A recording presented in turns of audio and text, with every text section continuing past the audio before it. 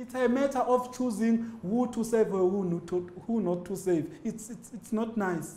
Rich Sitsina works on the front line of South Africa's battle against COVID-19. With infections now at more than 1 million, driven by a more contagious variant, he and other nurses say they can't cope. In my facility, there's a patient who died in a tent because the wards were full. And there's nothing the hospital management could have done, by the way. He and other representatives of the Young Nurses and Indaba Trade Union describe grim conditions in South African hospitals, including patients sleeping on the floor and morgues that are full. Our communities must prepare to die and die in numbers. Portia Maseko is a nurse at Leratong Hospital. She says they are still being given substandard personal protective equipment. I'm telling you, as it is right now, I would never encourage any of my kids to be either a doctor or a nurse, because that is suicide in South Africa.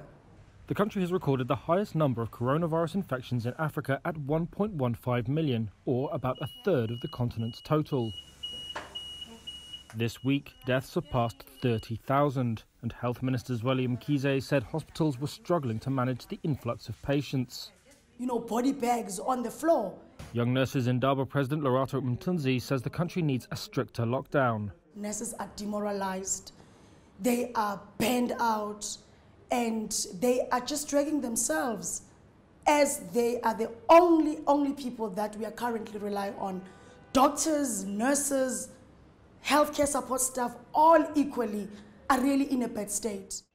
Mkhize has said South Africa will vaccinate 40 million people, or 2/3 of its population, in order to achieve herd immunity, though health workers have also voiced concerns that authorities have not acted fast enough to secure the required vaccines.